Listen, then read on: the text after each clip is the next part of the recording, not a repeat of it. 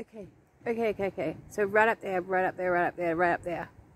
It just went straight into that cloud, and I could see a contrail. It went through that cloud, all the way, followed the plane, a contrail. Now the contrails disappeared. That's what happens when it's a contrail. Look, you know, you can see the entire sky. It's fantastic. Beautiful, lovely clouds today.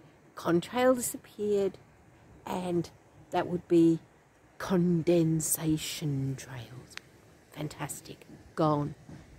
And no chemtrails, except for maybe whatever they sprayed this afternoon. But, you know, strontium skies and all that.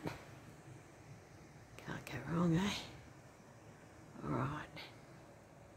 Maybe even a little storm later on. Looks like she might be coming in. Anyway, guys. Sorry for the beginning of that. That was a bit mental. But, yeah. Contrails versus chemtrails. Very big difference.